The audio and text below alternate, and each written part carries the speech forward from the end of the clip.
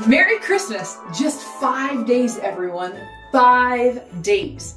I'm so excited I can hardly stand it. In fact, as I slept last night, I had visions of sugar plums.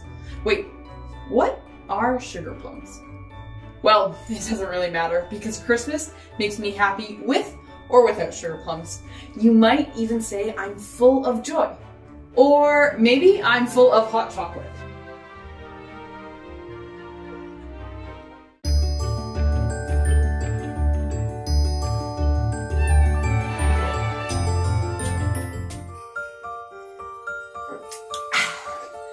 Full of joy and hot chocolate. The last few weeks, we've been learning about peace, hope, and love. Today, we're going to learn about joy. Do you know what joy is?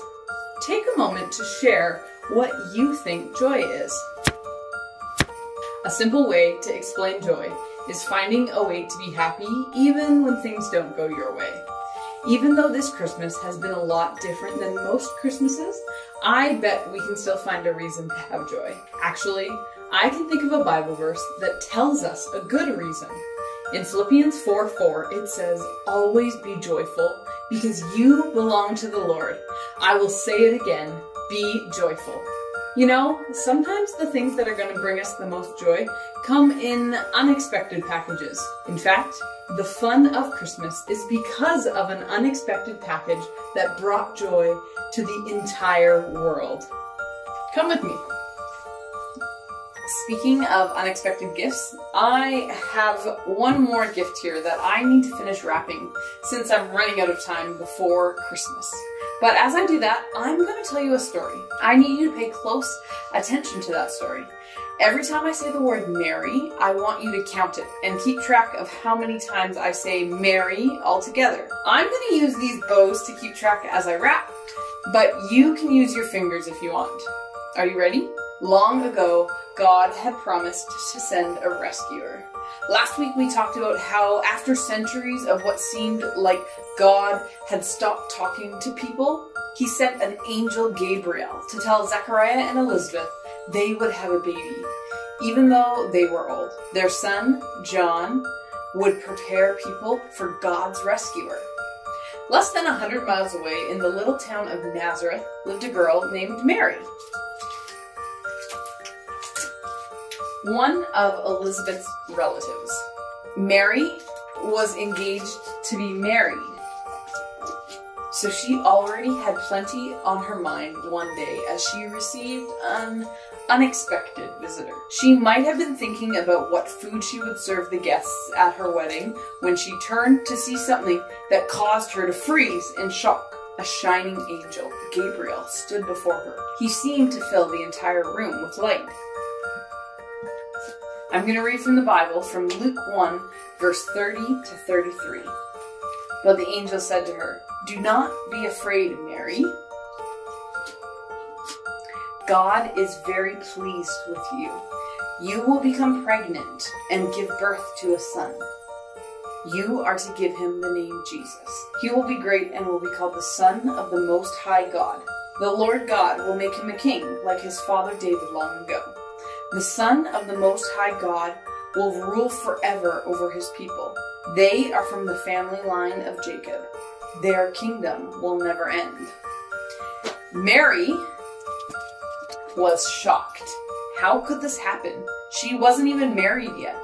But the angel assured her that the Holy Spirit would make this possible and reminded her that what God says will happen always comes true.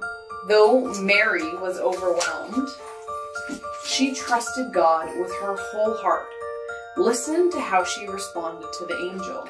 "I serve the Lord," Mary answered. "May it happen to me just as you said it would." And just like that, Gabriel disappeared. The brilliant light faded from the room as Mary tried to catch her breath.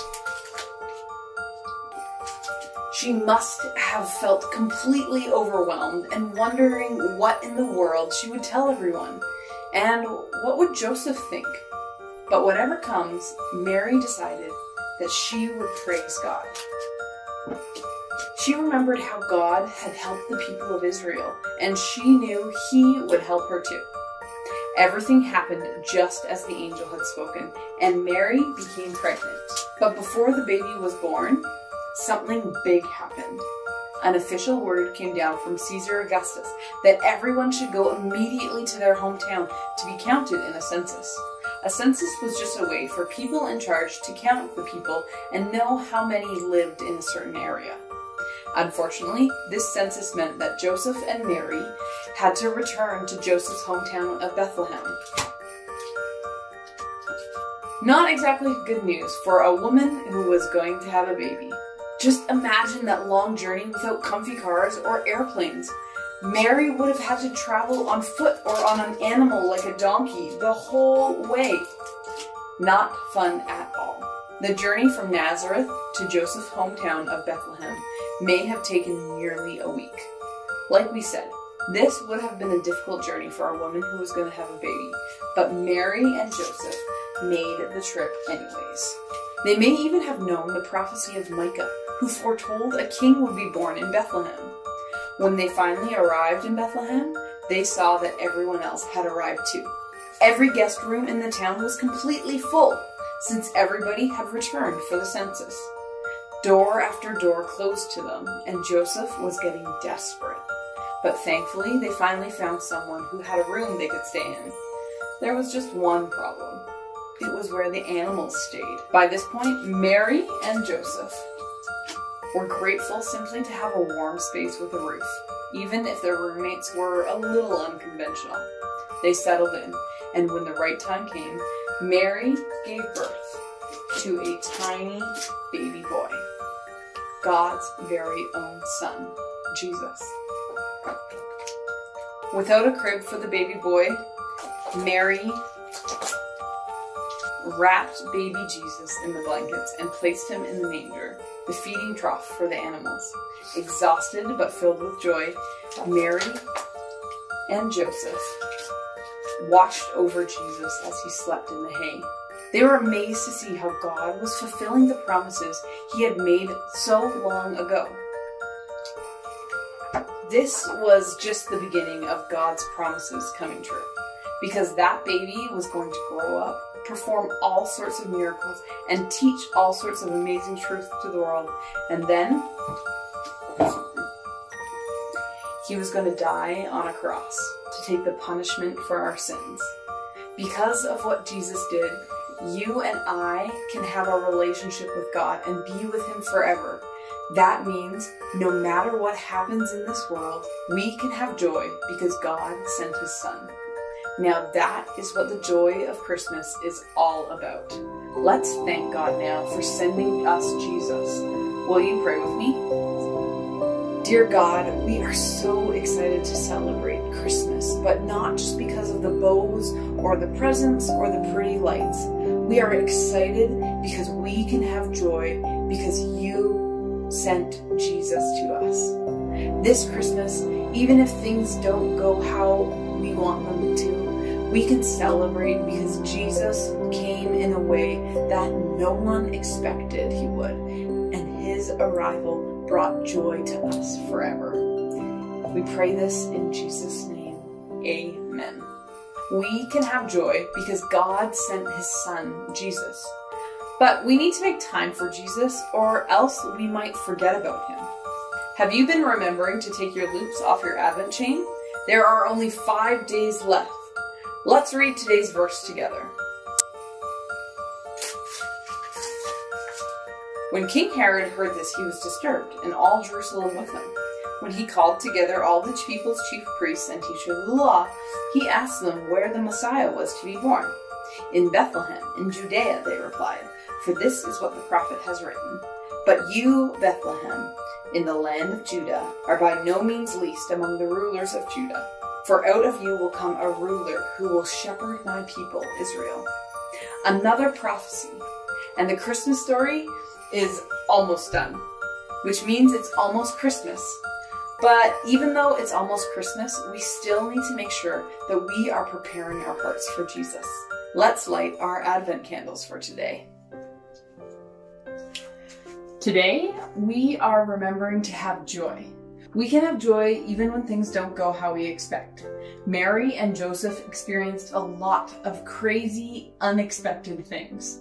An angel, an unplanned trip to Bethlehem, having a baby with a bunch of animals hanging around. But they saw past all of that to what really mattered. God had sent his son. They chose to have joy because that one thing was bigger than anything else they were experiencing. Maybe you're frustrated because you didn't get to do your usual Christmas play at school. The pandemic has changed everything this year, and so nothing is going how you want it to. Or maybe it's something harder, like your parents have been arguing a lot, and things are kind of tense at your house. Maybe you don't even feel like it's Christmas. That's when it's most important to remember what God has done. He sent his own son, Jesus, to rescue us from all the hurt and brokenness in our lives. And because of that, we can find joy even in tough times. So today, we're gonna light the candle of joy. But first,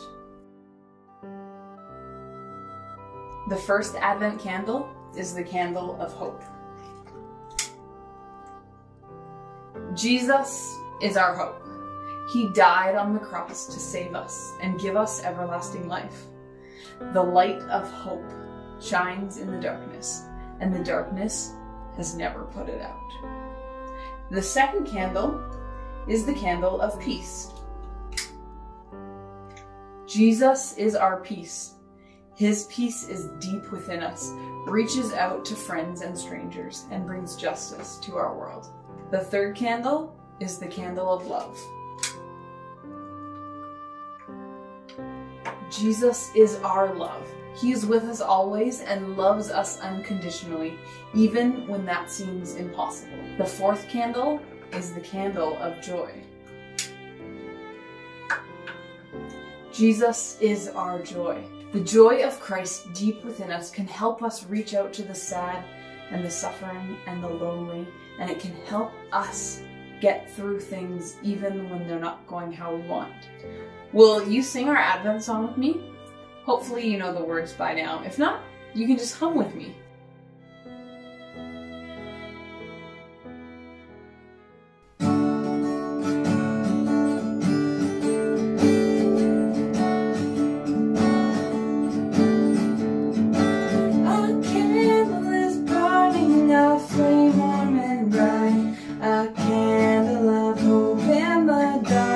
Of night, though troubled and worried, yet we will not fear. Our hearts are now hopeful, for Jesus is near. A candle is burning, a candle of peace, a beacon to calm us, the conflict won't cease. For Jesus is coming to show us the way, and we can have peace with his presence today. A candle is burning, a flame strong and sure, reminds us that God's love will always endure. Deep love like the ocean, steady as the tide, great love which comes to us with arms open wide.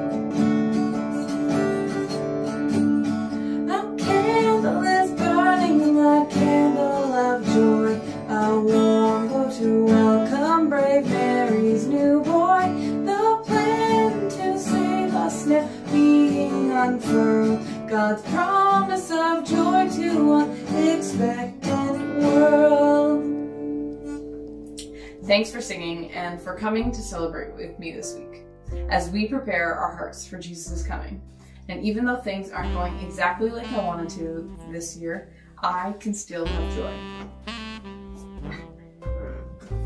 Usually I say that I can't wait to see you next week, but this time I can't wait to see you in 4 days on Christmas Eve. I hope you and your family will join us that night for our Christmas Eve service, which will be posted on the South Langley Church YouTube channel. I'll be there along with our Pastor Dave and some of our other friends too. We'll finally get to light the Christ candle, and remember that Jesus has come. I can't wait for that. But for now, remember this week that we can have joy even when it's tough because God sent his son. Got it? Good. Merry Christmas.